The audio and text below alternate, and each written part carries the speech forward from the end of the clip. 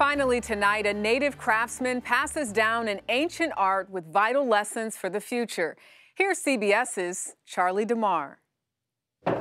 Wayne Valliere is a master of an ancient art. I laid all these ribs across here and marked my hand all the way across on them. No tape measures, no tape measures. Yeah. Right here. Yeah. That's what I did.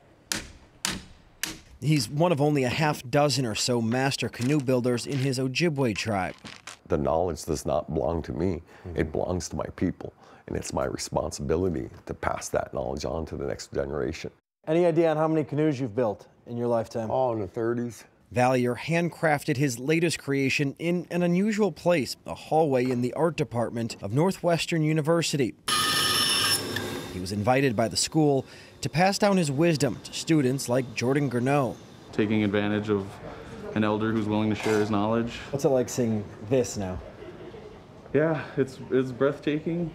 I'm excited to see what she looks like out in the water.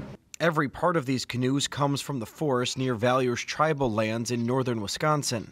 It starts out with chunks that we peel off the spruce trees. Okay. Oh, wow. It's awesome. Wow. We use makobimide. This is bear grease. Bear grease. Scalding water allows him to bend the brittle cedar ribs and mold the delicate birch bark to the hull. Valliere isn't just sharing the skills passed down through countless generations. He's sounding the alarm on environmental issues facing the earth, or as he calls it, his grandmother.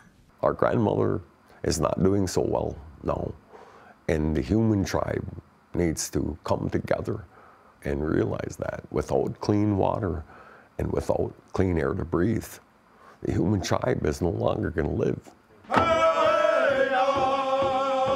Tradition was put to the test on a cold fall day along the shores of an angry Lake Michigan.